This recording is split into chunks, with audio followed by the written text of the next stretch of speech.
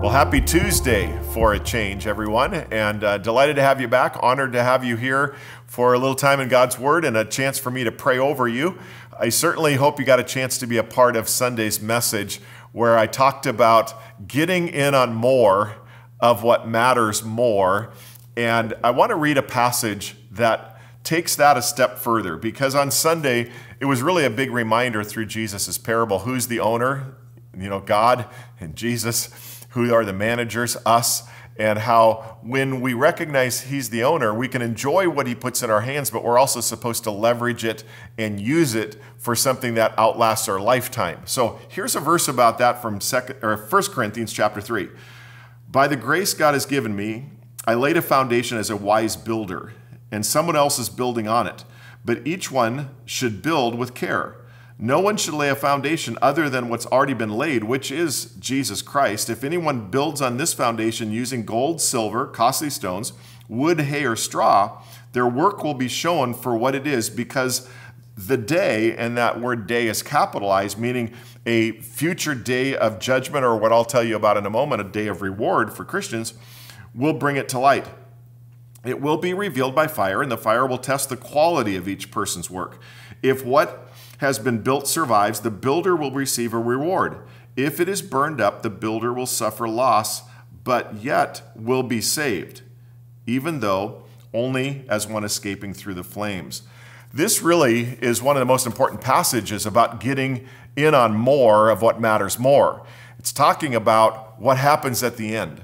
So again, salvation, this is not about how to get saved. This is about how to set yourself up so in eternity, something more happens besides just heaven.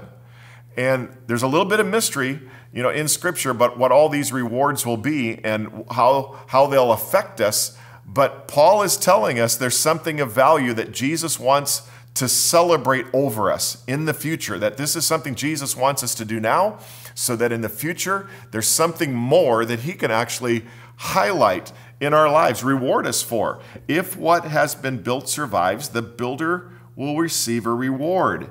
So we're saved by grace alone. We're not earning our salvation. We're not earning heaven. And this is written to Christians.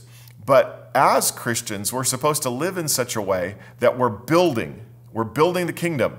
And so he's even describing us using the metaphor of us being builders. Our lives are being builders. And how we do it is like different kinds of valuable gifts, so good gold, silver, precious stones, or things that just burn up, wood, hay, and stubble. And so this is a reminder, I said Sunday, two kinds of salvation: saved from sin and saved from foolishness. I want to say today, this is another kind of thing like that, two kinds of salvation: what we're saved from, so sin and foolishness, and then what we're saved for. The way that we leverage our lives for the sake of other people, building God's kingdom, and Jesus then in the future already telling us, I want that to be your story so I can celebrate that more, I can reward you more, you can get in on more. So let that just sink in. Again, a bit of a mystery of all what Jesus is inferring is going to happen in the future, but He's certainly clear. Don't be the person that just gets to heaven when you could be building, you could be reaching, you could be leveraging. I want to pray about that today. So Jesus, thank you for my friends. Thank you that they're leaning in.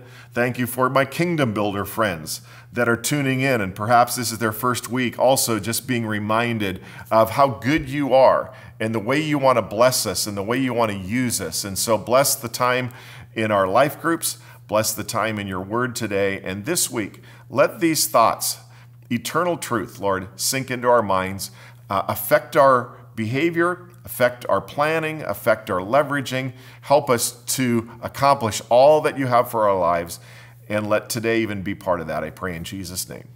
Amen.